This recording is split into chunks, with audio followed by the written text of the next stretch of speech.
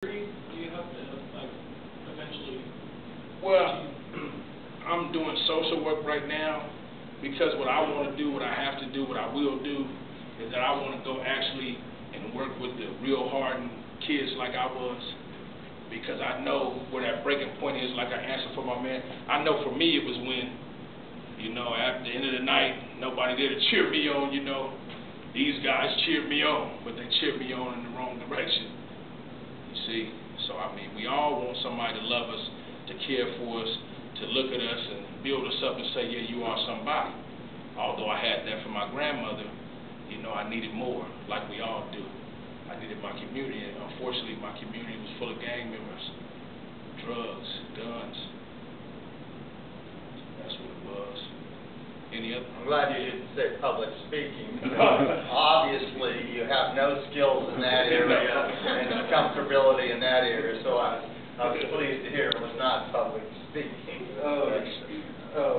Between the two places that you live, did you find it hard in transition moving to Kentucky? Actually, it was easy because, like I said, once I made that decision in my mind that I'm not going back, I go back, but I'm not going back as I was before, as I came in. It's like a transition from a ladybug to a butterfly, that's how I look at it. I went in there rough, but I came out pretty, So, and like I said, I did the opposite. The transition was, it's lovely, man. Like I said, I'm here today. I'm happy. I wake up every morning, I can look at myself in the mirror, and I'm blessed. I don't have no problems with my past because I've accepted it as well. Like I said, I chose that as a child. I can't blame myself now, I think, as an adult. But then when I chose that lifestyle as a kid. So when my kid acts up at 11, 10, 12 years old, I'm not going to hold that against him for the rest of their life, because I'm going to say as a parent, he's a child. He's going to make a mistake. So yeah, I made that mistake, and unfortunately, it cost me a long time, but fortunately, I'm happy that I did go through it because it changed me.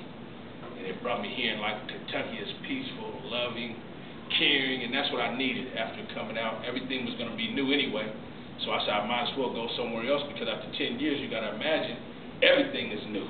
They didn't have the internet and all these things. I'm still learning.